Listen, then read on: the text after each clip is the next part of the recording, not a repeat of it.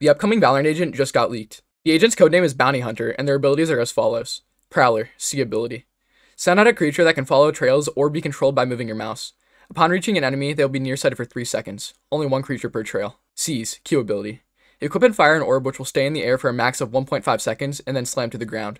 When the orb hits the ground, enemies within the radius will be tethered and will take damage and be deafened. Haunt, E ability. Equip and fire an orb which will stay in the air and then hit the ground. Then it will go back up into the air and turn into an eye. If enemies get seen by the eye, they are revealed and a trail debuff is applied. Nightfall, ultimate ability. Sound out a wave of dark mist. If the mist hits an enemy, they will be deafened, trailed, and decayed. Those are all the abilities for codename Bounty Hunter, and the details are most likely not finalized.